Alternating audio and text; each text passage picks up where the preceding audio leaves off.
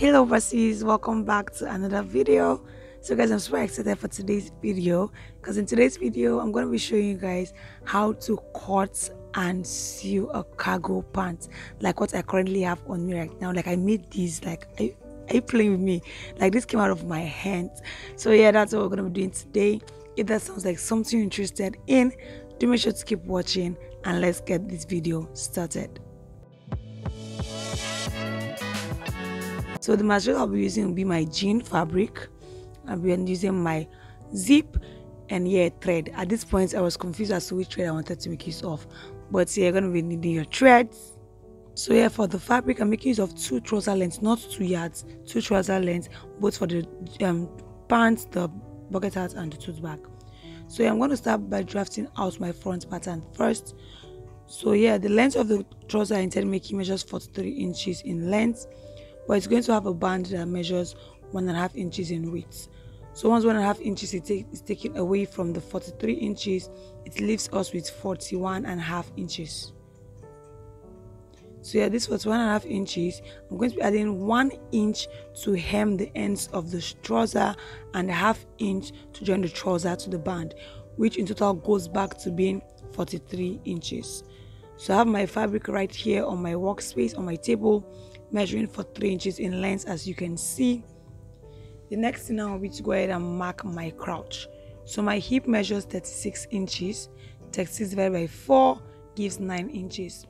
But I wanted mine to be kind of high-waisted, so I added 2 inches to the 9 inches, which gave me 11 inches. I'm going to go ahead now to place my tape onto my fabric and mark out 11 inches. And I'll be rolling a straight line at that 11 inches mark. And now that is done, so remember how 36 inches divided by 4 was 9. I'm also going to go ahead and to mark it there to create my actual crotch. So 9 divided by 4 gives us kind of 2 1/4, approximately 2 1/2. I'm going to go ahead now to extend that by 2 1/2, which gives me 11 1/2 right there. So I'm going to go ahead now to just draw a straight line at that crotch line, which was 9 inches, and I'll be going up by 2 inches because 2 inches above my crotch line after my hip line. I'll be connecting it like so. Basically what you see me do to create the crotch, and I'll be coming down by 1 inch in the front and connecting it to the top of the fabric like so. Basically what you see me do. So the next thing now will be to create the ankle, or that's what it's called, I guess. So if you want yours to be wider than mine, then you leave yours straight like this. But for mine, I felt like it was too wide, so I made use of 9 inches width at the bottom. That's 18 divided by 2 gives 9. Go ahead to connect it together like so, and I'm going to go ahead now to cut these out. So that's the front. So now the next thing will be to work on my waistline. My waist measures 26 inches divided by 4 gives 6 1/2. I'm going to go ahead now to place my tape onto my fabric and mark out 6 1/2. But you can see that I left 1/2 inches allowance, you get me. Going out by 2 inches again to create my hip line, I'll be connecting it to my waist measurement right there.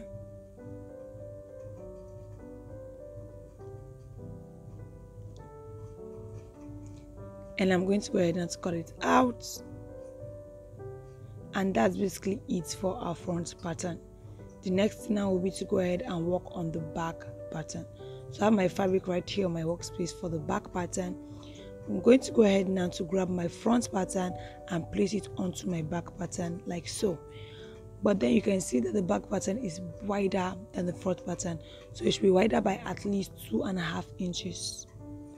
So when I measured that part that I extended my crotch by, it was 2 1/2. I'm also going to be extending it outside to the back pattern by also 2 1/2 inches, but I'll be coming down by 1/2 inch from that back crotch. I hope you understand what I mean. And I'm going to go ahead now to add 2.5 inches all around the front pattern. 2.5 inches to create the back pattern, 2.5 inches all around. And to make this easy to join, basically just move the front pattern so that you use it as a guide to join the back pattern. I hope that makes sense. To join all those marked points, then just make use of your chalk or whatever you're making use of to just join it together like so. Good. So return your front pattern back to where it was before. And also here for your back crotch, it should be 1.5 inches higher than the front crotch. I'll also be extending the back waistline by 1 inch. Basically what you see me do, go ahead to connect that 1.5 inches we took upwards to the 1 inch extension we added. Good. And you're going to go ahead to connect it to your hip line. And the next thing will be to create your back crotch. So when creating your back crotch, you ensure that it kind of intercepts your waistline of the front right there. So just connect it together like so.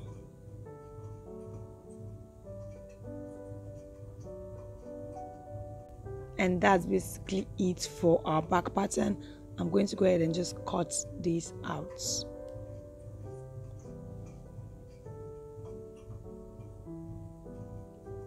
So yeah, voila, and we're done cutting the front and the back. The next thing now will be to go ahead and insert our pocketings.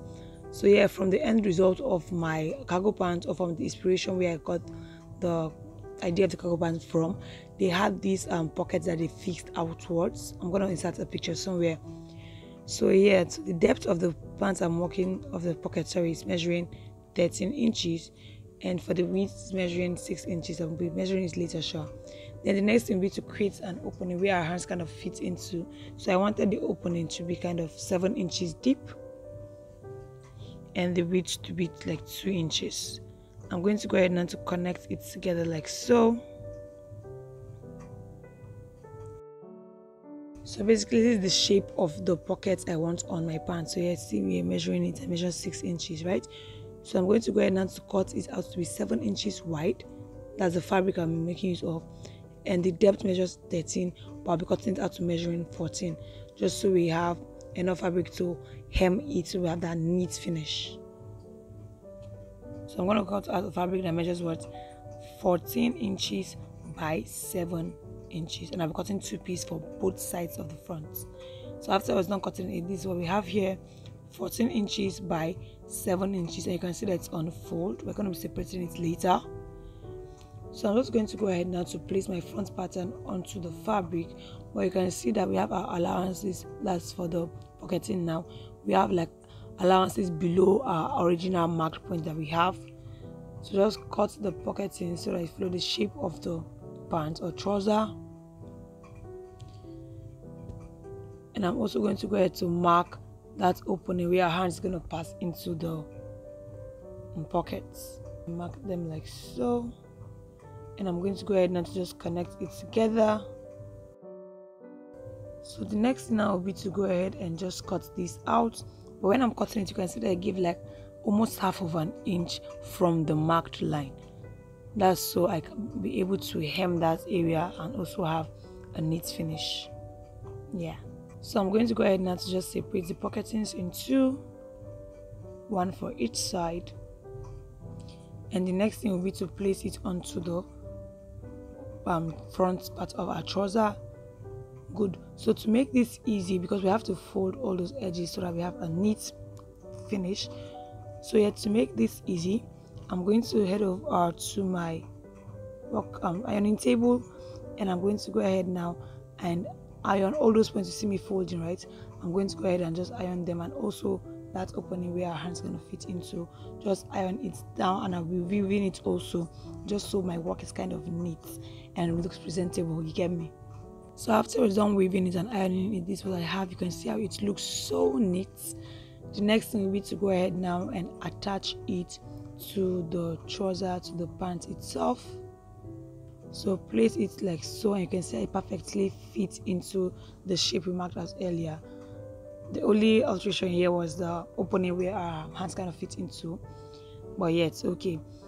I'm just going to go ahead now and stitch this onto the trouser, stitch it all round, but then I'm going to make use of double stitch just so my work is neat and looks like a ready to wear trouser. You get me? So after I was done, you can see this is what we have. I've attached the pocketings for both sides, and this is what it's looking like. I also went ahead to weave the crotch just so it's neat. And the next thing now will be to go ahead now and attach our zipper, that is joining both parts of the front together. So I have my zipper right here, and I also have my materials I'm going to be using to create the flap. I think that's what it's called. Good. So yeah, for this curved flap, for the flap, I just cut it out from that cut out we had initially when we were cutting out our trouser. You can see how that fits perfectly, right? So that was where I drafted out the flap from. So basically I just reduced the length and the width. So basically my flap right here is measuring, I think, 1.5 inches. It's not up to 2 inches, but yeah. So I'm going to go ahead and place my flap like so, right sides facing each other, and I'll be sewing this by 1/2 inch. Sewing this by 1/2 inch, basically where you see me draw that chalk, I'll be sewing that down. After I was done sewing it down, this is what I have. I went ahead to give it a top stitch, and you can see it lies flat. The next thing will be to attach our zipper. So to attach the zipper, you ensure that the wrong side is facing you and the right side is sitting on the trouser. So you try to ensure that the zipper is sitting straight, like straight exactly on the flap. And then I'm going to make use of safety pin to just hold the zipper down to the flap alone. You can see I'm lifting the flap up so that you don't make the mistake of holding it down to the entire piece, that's the whole trouser. So, and then you can see this what we have. I'm going to go ahead and just stitch it down like so. And the next thing now will be to attach the other side of the flap. So to attach the other part, turn it to the wrong side like so, and then you just basically place the other flap onto this like so. Basically what you see me do, so when you turn it to the right side, you're going to go ahead and just lift this your other flap position, and then stitch the zipper down to the flap.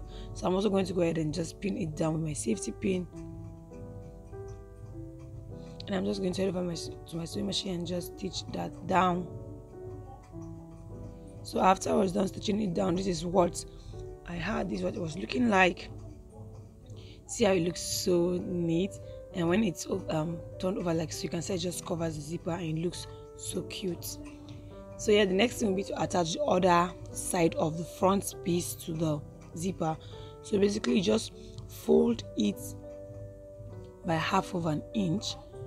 But this, so that I don't make a mistake, I'm going to make use of my chalk to just mark on the zipper where the other one extends to, just so I have the waistline stay straight, you get me? So fold it by 1/2 inch inwards like so, place it onto the zipper like so, and then you stitch the pants, or the crotch line rather, onto the zipper. Just stitch it down from the top to the end of the zipper basically.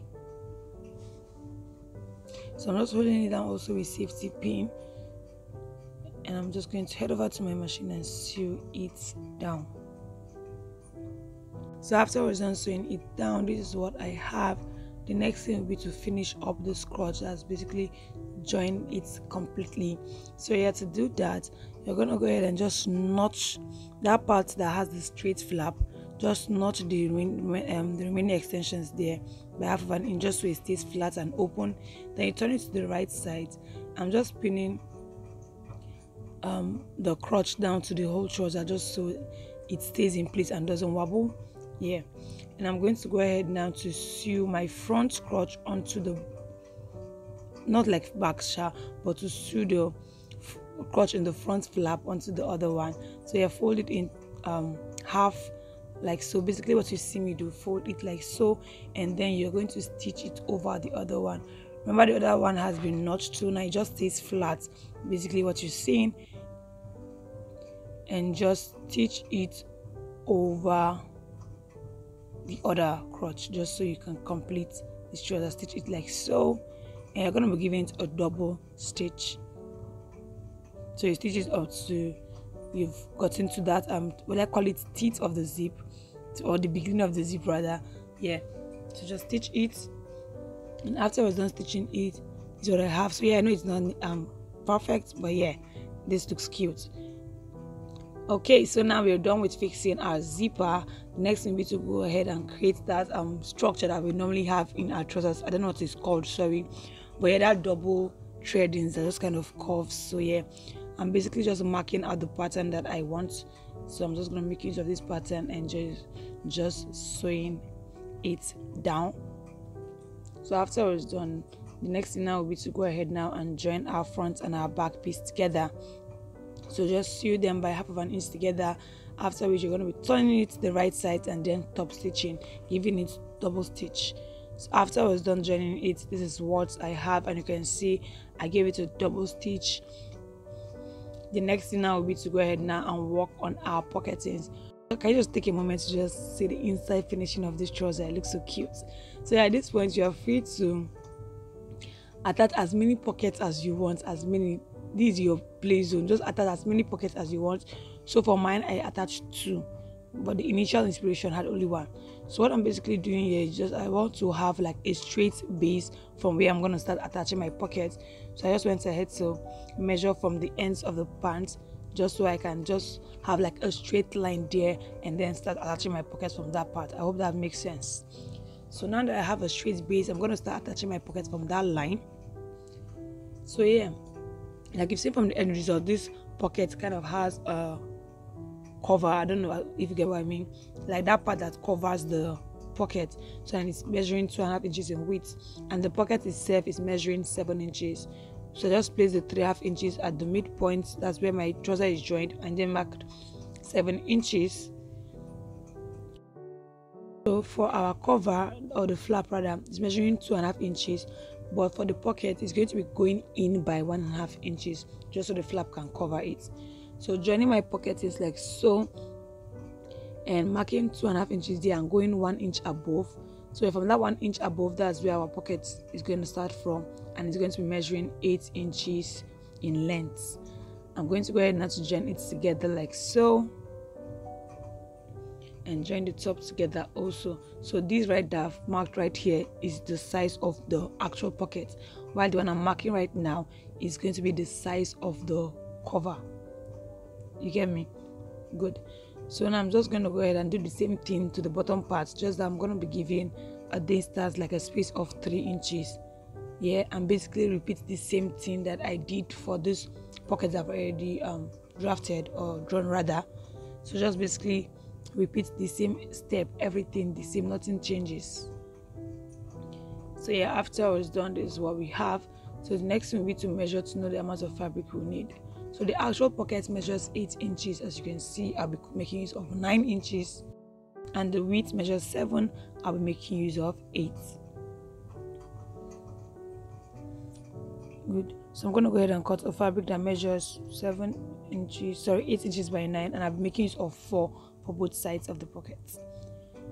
Good. While for the flap measures 2.5 inches like so. I'm also going to be cutting fabric for that.